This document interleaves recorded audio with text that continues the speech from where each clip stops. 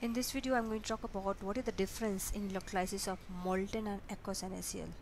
See, NaCl is the same, but it's ionic compound, so it will behave in the same way whether you dissolve in the water or it should be molten. So, what is the meaning of molten? Molten means basically you heat NaCl, and when you heat, it separate into the ions, and you will find only these two ions in the container. Only these two ions. Now this is called molten stage. Molten means you separate the ions based on heating.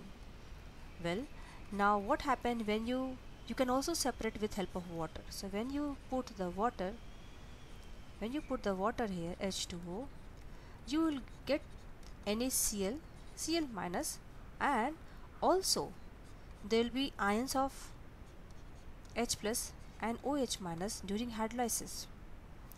Right, so this is the major difference. When you understand what is the difference of this solution when they are going on electrolysis, you'll understand why the product is not going to be same.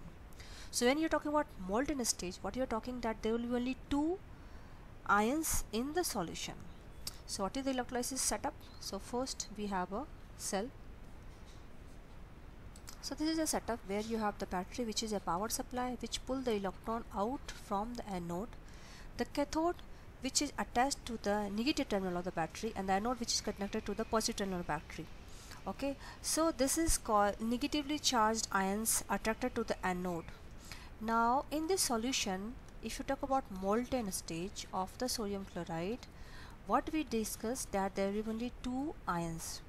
So during electrolysis, the ionic compound break, because that is the meaning of electrolysis. Electrolysis means basically you are breaking the ionic compound using the electricity. So electricity is coming from the power supply, which is battery here, and it is lysing the sodium chloride. So you will see here the two product, Na plus and Cl minus. Now these are going to be attracted based on where there is more electron, where there is less electron. So anode, as you can see here, electron is going out from the anode, so there is a deficiency of electron. So this chloride ion will be attracted to this, and this chloride ion lose the electron to form chlorine gas. So here what reaction is happening? The chloride ion minus, it is forming the chlorine gas. So now you can balance it, 2Cl, electron is going out. So this is the equation what is happening at anode. Now what is happening at cathode? So always remember cathode cation. So cation will always go to cathode. Why? Because here there is a more electron. So sodium ion will take the electron, and finally it will become a sodium, and it will be liquid stage. Correct. So this is the equation what is happening at cathode. So this process means forming from ion to atom. So what is happening here? This is ionic stage, it is the elemental stage. This process is called discharge of ion. So discharge of ions means what? Losing or gaining electron to become a stable atom, molecule, or the whatever gaseous form. So here sodium has less electrons, so it will take electron, become sodium atom, which is more stable form. So this is called discharge of ion. So what is discharge of ion? It is the gain or loss of electron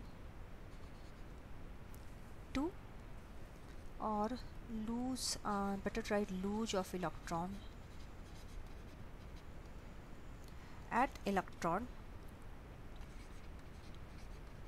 to become what? Atoms and molecules. So in this condition we don't have any doubt, because there are only two ions, sodium and the chloride ion. Now you imagine that what happen if this is under aqueous condition. Coming to the second scenario. So now in this case, which is we have the aqueous sodium chloride. So when you do electrolysis, there will be, what are the ions? Na plus and H plus. Why H plus?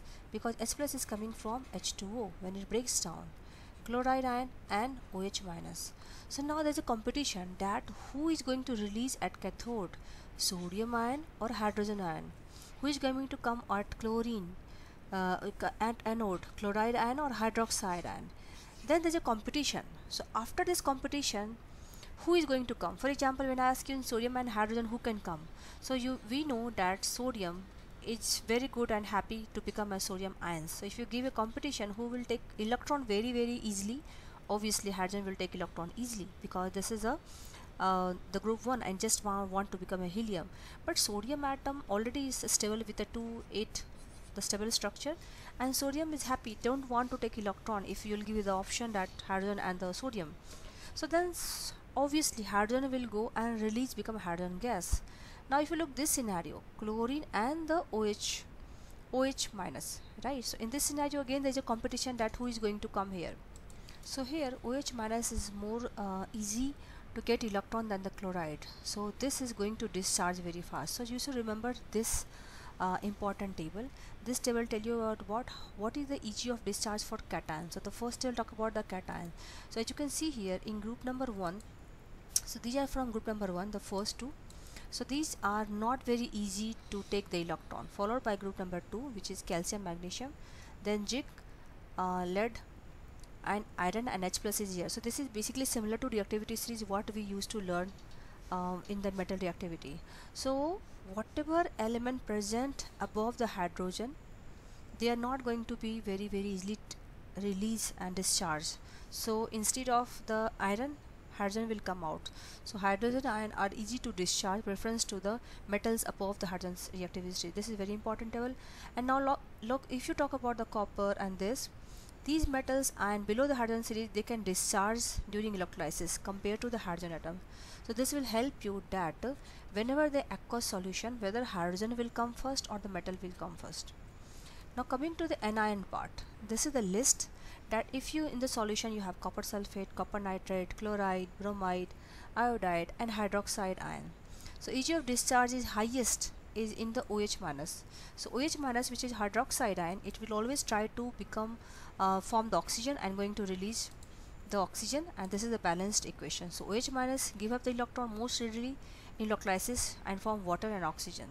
So I hope you understood that in this equation what happened, the hydrogen is going to form at the cathode.